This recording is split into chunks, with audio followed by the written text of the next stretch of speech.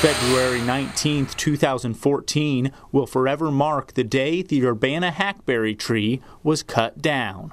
However, this was not a spur-of-the-moment decision. This has been a very unique process on this tree. Getting the community involved was a huge plus.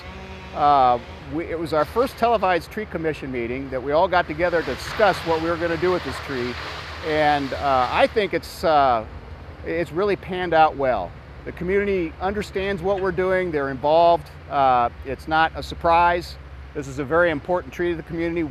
It was decided at the January 16th Tree Commission meeting it was in the best interest of the community to remove the hackberry tree after years of decay and deterioration. We've been keeping an eye on this tree and preserving it for the last 24 years or so.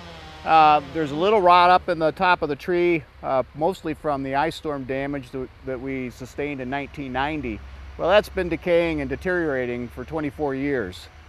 We discovered a crack up in the crotch, and the crotch is starting to decay now, so we determined this year was the year that we really needed to get it down before it fell apart. Even with its removal, residents will be able to remember the hackberry tree that stood at the corner of High and Kohler Streets for years to come. We have some ideas from the public on how to memorialize it. We have some proposals from artists that want to get involved in memorializing it.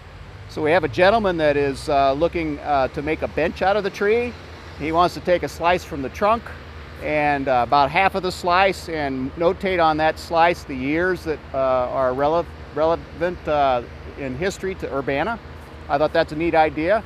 We have a fine wood furniture maker that wants to make a little conference table out of the tree. I thought that's a great idea, and his work's really beautiful. For more information on how the city of Urbana is working with its residents to better our community, visit urbanaillinois.us.